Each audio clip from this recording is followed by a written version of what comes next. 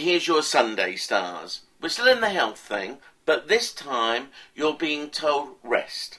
I want rest and relaxation. If you've still got book work or other such things that you still need to do, but maybe you weren't feeling well enough yesterday to do it, then perhaps today's a good day. You're certainly brighter mentally, and that's very important.